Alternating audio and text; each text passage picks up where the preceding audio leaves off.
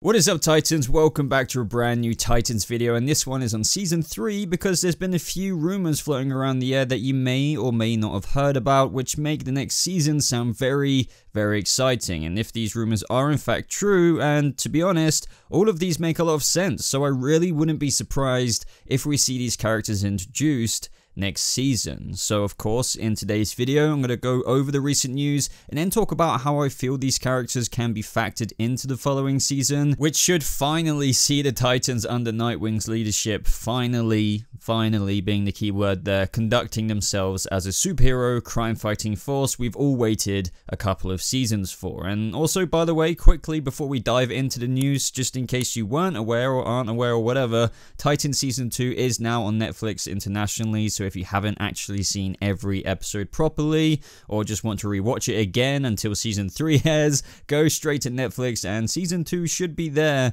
for you to catch up on. So recently, multiple outlets have been reporting that 3 new characters will be coming to Titans Season 3. And who are those, you may be asking? Well, 1 being Roy Harper, number 2 being Oracle, and number 3, Lex Luthor, in which DC Universe is supposedly in the midst of casting Lex. Now, as I always say though, when making update videos like this for a series, none of this has been confirmed for sure, like 100% by DC Universe themselves, so take it with a grain of salt. However, I do feel like this is quite believable, and it's not like things like this haven't been discovered before in the past and been accurate before DC themselves would only then announce it months later. So anyway, let's first start with the ones that I'm not really surprised about. That firstly being Lex Luthor. Now, if you've watched my Titans videos for a while now, you'll know that I've always speculated that we should see Lex debut at some point, and I'm not saying that I'm a genius for figuring that out at all, it's just that it makes sense. I mean, with the introduction of Superboy in Titans Season 2, of course, you know, there was some connective material to Lex Luthor, as of course, you know, Superboy is cloned from him and Superman. And we got to see these connections to Lex from seeing Lionel Luthor himself when Superboy went to visit where Lex grew up, where we saw family photos and even memory flashbacks that Connor experienced when in his home. Other than that, we got more Lex through his proxy, Mercy Graves, and at best, the closest we got to Lex Luthor was him being on the phone to Mercy Graves in various scenes throughout the season. Now, approaching the end of Season 2, it became quite clear that we wouldn't get any more Lex than that, not even in a way that I was kind of hoping for in how they approached the shadowy figure of Bruce Wayne in Season 1, but I did think that in Season 3 we could very well get him. But as we all know, in Season 3 of Titans, the main antagonist is Starfire's sister, Blackfire, but I'll echo what I've said before when speculating about seeing Lex in the future of Titans, that this doesn't mean that we won't get a somewhat joint season, mirroring what we had in Season 2 with Deathstroke, and then Cadmus, and maybe even another smaller role or two popping up like Dr. Light did. So bottom line, I do believe that Blackfire will probably be the main focus of the following season in how Deathstroke was, but since we have Superboy now, the continuation of Cadmus will likely be explored after the somewhat failure of Mercy Graves, as I can't imagine Lex would take too kindly to this, to the point of where maybe it's something like, you know, he's thinking if you want something done, do it yourself. Even though we've had Connor Kent for a majority of Season 2, there's still so much story there for him that won't just exactly pause. I mean, he hasn't even met Superman either, even though we have had lines from Dick Grayson saying something like he'll probably want to meet him with help from Bruce, which we actually never got to see happen. And even though now we're apparently meant to be getting Lex, I'm not sure if we'll get that with Superman next season, even though from a story perspective, there's no real reason as to why Superman wouldn't meet a clone of himself that Batman is aware of, so you'd think that he'd know about it. I mean, I just hope that they don't just chuck a line in there early next season saying that Connor did have a conversation with Clark in between seasons. But anyway, Superman isn't really what this video is about, but bottom line, as for Lex, if his character is being cast for next season, he will probably be scheming and reaching out to Connor Kent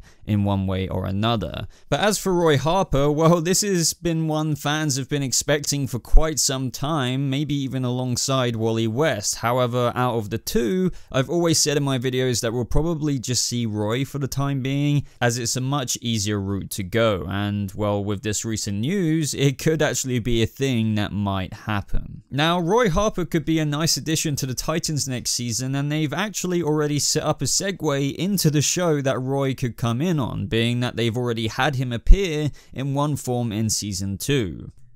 Okay, it was just a name on the phone, but still. If you guys remember when Starfire and Donna Troy were taking down Shimmer, the intel that got them a lead on Shimmer's whereabouts was all thanks to Roy Harper, which means in this DC universe, Donna Troy already knows him, obviously pretty well, and it's very likely Dick Grayson, training under Batman as a child and seeing members of the Justice League coming around all the time throughout the years, likely met Roy as well when the Green Arrow came around to chill with Superman and Diana in the Batcave. However though, as for the history of the Titans team, we know that episode 4 of season 2 was described as the original team, which was formed 4 years ago with Aqualad, who in that episode at his birthday party was with the Titans for 4 months at that point. So this means that any other members such as Roy, Harper, or maybe even Wally being a thing in the past on the Titans team is unlikely, unless they want to retcon this in season 3 somehow.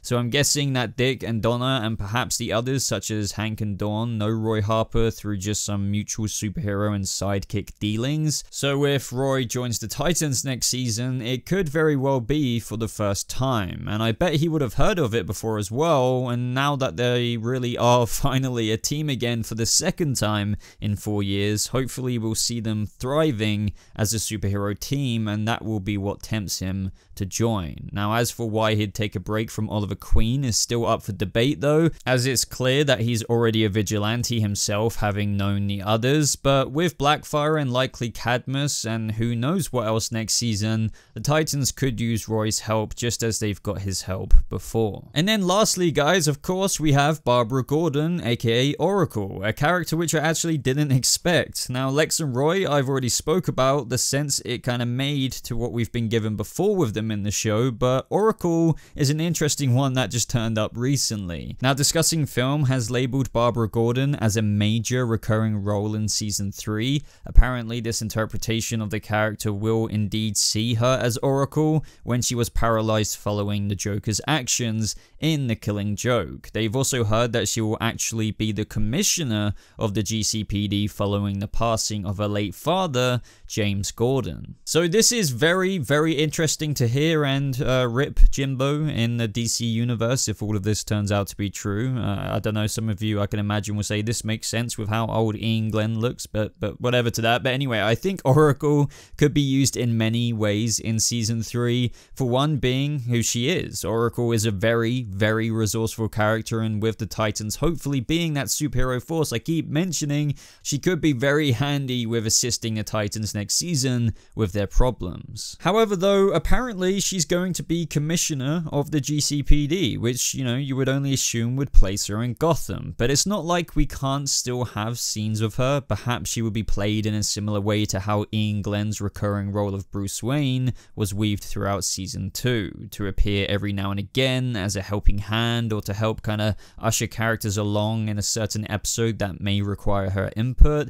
Another interesting way you could of course play this in the show is that of course Dick Grayson would know about the former Batgirl and may have even had a relationship with her before, so it's just really interesting to think about the ways DC Universe could bring Oracle to fruition in Titans season 3. Now for me personally, if all of this is true, I would just love to see some flashbacks to the Batcave days with Dick Grayson and Batgirl, or just, you know, Barbara Gordon in general, before the events of The Killing Joke, which could offer more world building into the Bat family, as like we've seen before in Titans, such as when we first met Donna Troy, when Wonder Woman came round to speak to Bruce about this horrible thing the Joker had done, and I believe that was season 1. I just think we would all love some more cool references like that, and there's just a lot of opportunity that they could play with here. But that is the main gist of this video, guys. That is all the news. So what I would love to hear from you down in the comments below, on top of maybe expanding upon what I've said with my ideas, is to, you know, label your ideas with how you think these characters could be involved. Obviously, Lex would be there for Superboy, but what way do you think he could draw Superboy in next season? With Barbara Gordon, how would she factor into season 3? Could it be a previous relationship with Dick Grayson? Could she just be assisting with Blackfire as well as being the commissioner of the GCPD? And then of course Roy Harper, well of course having known a couple of the heroes already such as Donna Troy and Dick Grayson and maybe even others, he could just be joining the team to help out with the problems as well. And maybe even after the death, or, you know, air quotes, death of Donna Troy, with her after all being the one that he contacted with intel about Shimmer, maybe that's what brings him to the Titans Tower in the first place. And after that, he kind of just sticks around for a little bit and then becomes a Titan. I don't know, there's a billion different avenues this could go down, but that is the video, guys. So like it. If you did enjoy, make sure you subscribed for all kinds of Titans Season 3 updates and just DC Universe in general and all kinds of other things on this channel. You can check out my past couple of videos appearing on the screen. If you would like to follow me a bit more outside YouTube, there are a few links down in the description, such as my Twitter, which is my most active social media. I have a Discord server, of course, and also if you want to support the channel a bit further, I do have a Patreon. But thank you so much for watching, everyone. I hope you have a lovely rest of your day, and I'll see you Titans in the next video. Goodbye.